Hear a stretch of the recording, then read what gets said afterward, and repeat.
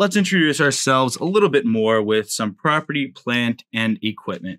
Keep in mind, we will also include land in this, structures, equipment, machinery, furniture, tools, anything that's a long-term fixed asset generally, right? These long-term assets are used in operations and not held for resale. So keep in mind, if you are a company that buys and sells land, your land would probably be in inventory, right? If you're a company that buys and sells equipment, inventory as well.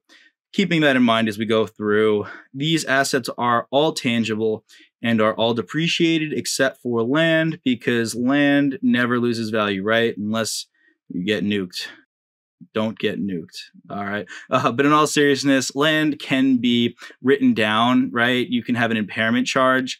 Maybe the area in which your land is currently, it used to be more prosperous. Now it's not as prosperous, and maybe there's more crime in the area. So you write down the value of that land. But not something we're really going to be dealing with, especially here. But depreciation, something we will be dealing with quite heavily here.